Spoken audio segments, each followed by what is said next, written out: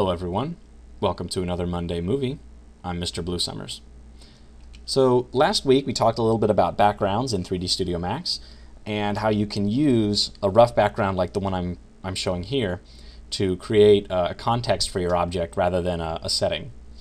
And we're going to extend that today. I'm going to use the ink and paint shader in order to create a sort of sketch of this television rather than an actual literal rendering of it like this.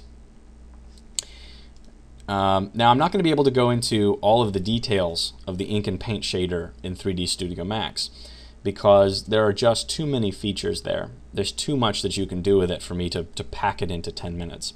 So what we're going to do is look at a very specific technique that you can do with the ink and paint shader, and then I will talk more about the details in a written tutorial on my website. So I've applied a single material to this television. It's this one here. I've titled it Ink and Paint.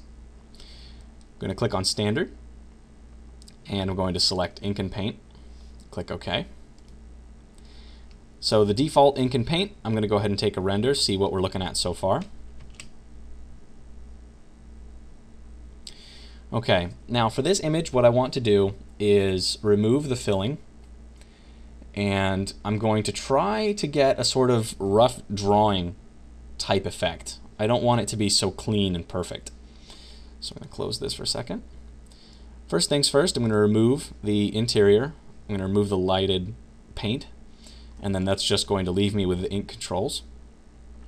Ink quality can go up. I don't mind long renders.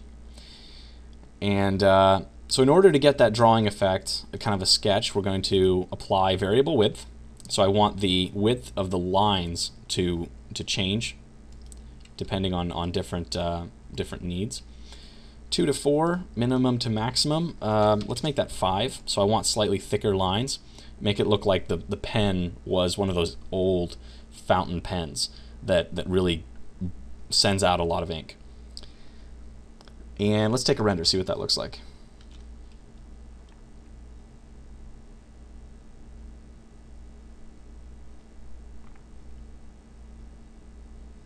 Okay, we're on the right track. I'm starting to get a little bit of shading down here, which is good. Very good. I'm going to close this. So the next step would be to change the bias here. So these biases, they control when the renderer will draw the lines. So you'll notice that back here it wasn't showing up. That's because the bias is too high for the size of this object. So I'm going to go ahead and turn the bias down to, I don't know, 3. We'll try 3 for now. So let's take a re-render, see what this looks like.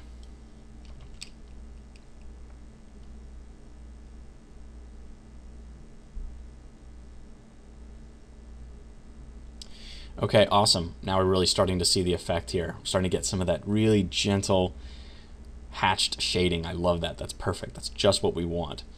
It's starting to look good. It's still a little bit too clean for me, so I know one other technique for dirtying this up.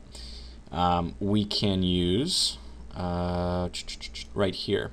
We can control the ink width by using a map. So I'm going to click on None, and I'm going to apply what would be good here? Let's use noise, just ordinary noise. And I'll change it to fractal and a little bit bigger. Let's make it 2. And I think that's all I'm going to want to change here. Let's take another render, see what this looks like.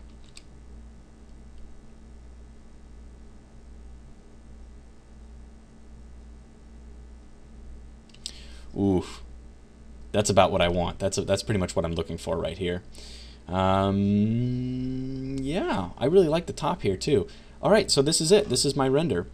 What we've done is taken the ink and paint material, we've applied some maps to it, really dirtied it up with noise.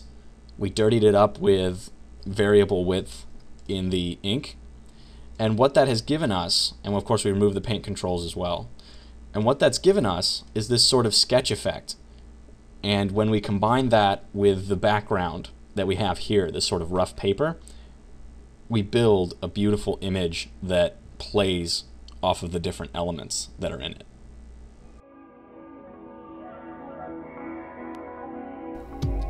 thanks for tuning in to another Monday movie. You can find all of my Monday movies as well as tutorials, resources, and downloads at my website, www.mrbluesummers.com.